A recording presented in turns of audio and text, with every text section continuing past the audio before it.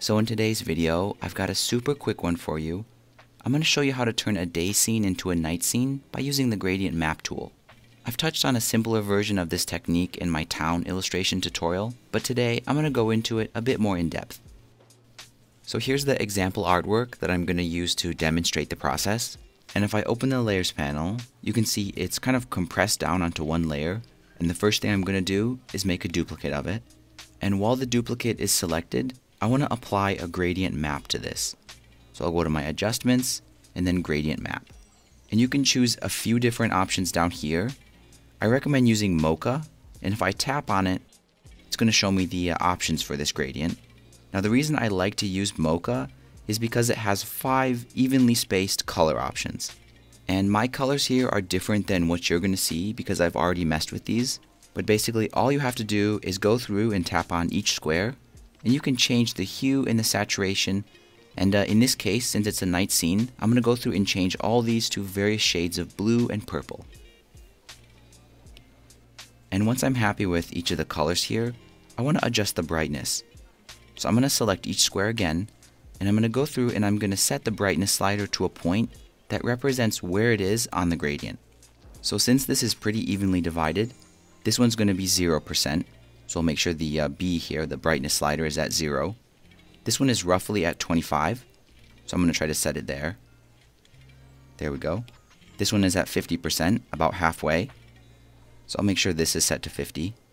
And I'll go on like this and do the rest of them as well. Now for the last one here, of course I'm going to set it to 100%.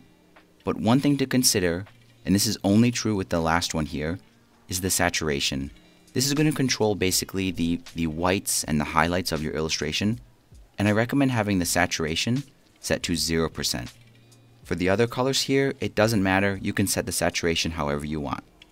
And once all that's done, and we're happy with how the gradient looks, we can apply the gradient by just tapping on the screen here, clicking done, and then we can tap on our adjustments, and it will go back to kind of the normal Procreate painting mode. Now the reason we applied this gradient map to a copy of the original illustration is because I want to mess with how these two kind of mix together. So you can see them both in the layers panel, and the first thing I recommend doing is kind of lightening the opacity of our gradient map copy. I think that looks pretty good. Then I'm going to select the original artwork, hue, saturation, and brightness, and I'm going to mess with the brightness, saturation, and hue of this one as well. I think it looks good if I raise the saturation of the original one, because that helps more of the original colors show through to the gradient map copy. A side effect of messing with this is sometimes it will highlight kind of weird issues with your illustration. And in this case, I had basically a pure white border that went around, and that's how I got this scratchy edge effect. And by making these adjustments, it sort of made the white less bright and it's showing up. But don't worry about this for now, because we can fix this at the last step. The next thing we need to do to make this scene look more like night is kind of adjust the sky. And in most night scenes, not in every case, but almost every case, the sky will be the darkest part of the scene. So I'm going to repaint the sky to be pretty much pure black. So for that, I'll make a layer above everything. I think I'll use a very dark bluish tone like this. For the brush, I want something scratchy because my artwork is pretty scratchy. So I'm going to go to the drawing tab, and I'm going to use the Procreate brush to kind of loosely fill out the sky. Now the Procreate brush is pretty bold, and I wasn't really able to do a good job around the smoke here.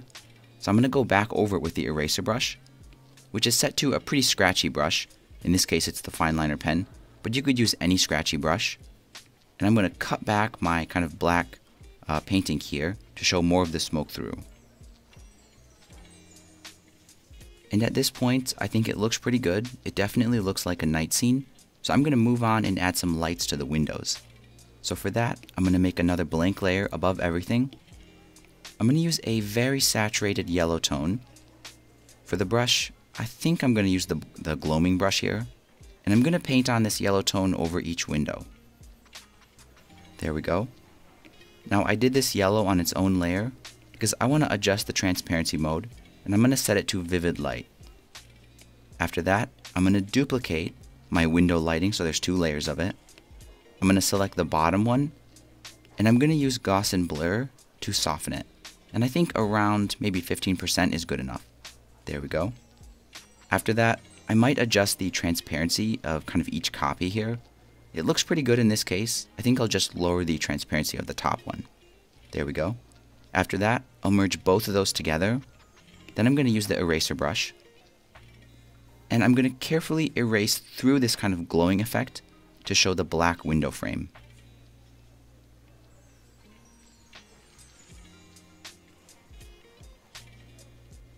And I think that looks pretty good. Now, if light is coming out of these windows, it makes sense that we're getting a little bit of reflection on the trees outside. So I'm going to add that next. So I'll make another blank layer above everything. I'm going to use my same bright yellow tone, same gloaming brush. And I'll use this maybe around 50 or 60% size, and I'll just kind of go over those areas.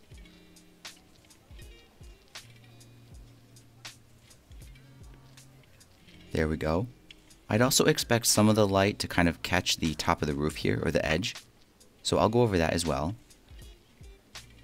And then just like I did with the windows, I'm going to set the transparency of this layer to vivid light. You can also adjust the transparency as well, but I think this turned out okay, so I'm going to leave it pretty high. Another thing you might want to add for a night scene like this is maybe a moon in the sky with some stars. So for that, I'm going to make another blank layer above everything. I'm still going to use a yellow tone like I did for the windows, but I'll make it a little bit lighter. I can do this with the same gloaming brush in the drawing tab, and I'll just draw a circle for the moon. I'm going to duplicate that as well. And just like I did before, I'm going to select the bottom one and give it a Gaussian blur. There we go. Now this transparency is set to normal. For the moon itself, the top one, I'm going to change that one to vivid light as well. There we go. It looks like it might be a little bit too saturated, so all I have to do is just lower the saturation of that layer, and I can make it a little bit colder. And for the stars, that's super easy. I'll make another blank layer above everything. I'm going to use pure white, but this time I'm going to change to the little pine brush, and I'm just going to manually dot on some stars. And there we go. Now all I got to do to finish this up is just fix my edge. So once again, this issue is happening because of a technique that I use in a lot of my videos. So in your case, you might not have this problem, but to fix it, all I'm going to do is just go over it again. So I'll make a blank layer above everything. I'm going to use pure white. For the brush, I'm going to use the same brush I usually use for this, which is in the charcoals tab, the 6B compressed. And I'm just going to use it to go over the edge and paint on a new layer of white.